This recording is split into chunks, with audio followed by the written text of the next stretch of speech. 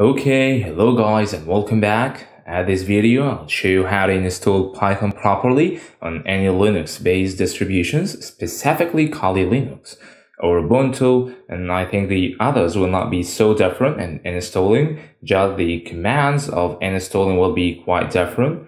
Now let's begin. First, I'll start with the easy way, and you'll open the terminal and type sudo apt update. Then type your password and hit enter. Just this command actually just update the repositories. Then we'll type sudo apt upgrade and sudo apt dist upgrade.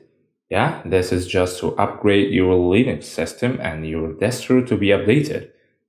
After all of those being done, simply type the installation command, which is sudo apt install python 3 space python 3-pip, and actually we are going to install the Python package and also the pip package. And pip actually is a package management system for Python used to install other libraries and modules, hence extends the standard API of Python. And I'll make a separate videos or playlist to know the different tools and mechanisms in Python that are used more frequently, and you'll need them definitely. So yeah, don't worry.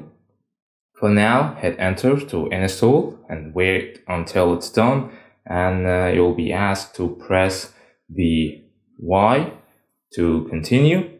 After it's done or the installation is completed, we'll make sure that Python is installed without problems by typing here Python 3 space -- version.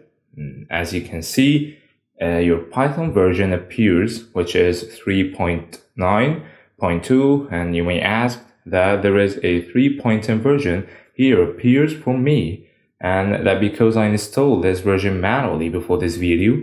And yeah, it's fine to have this version if you're trying to install Python 3 from the terminal, as this is, I think, the last available version from this Python 3 mirror repository, and I think it will be available shortly. And if you take a look here at the terminal, you will see that message when I try this command of installing that says Python 3 is already the newest version, which is 3.9.2.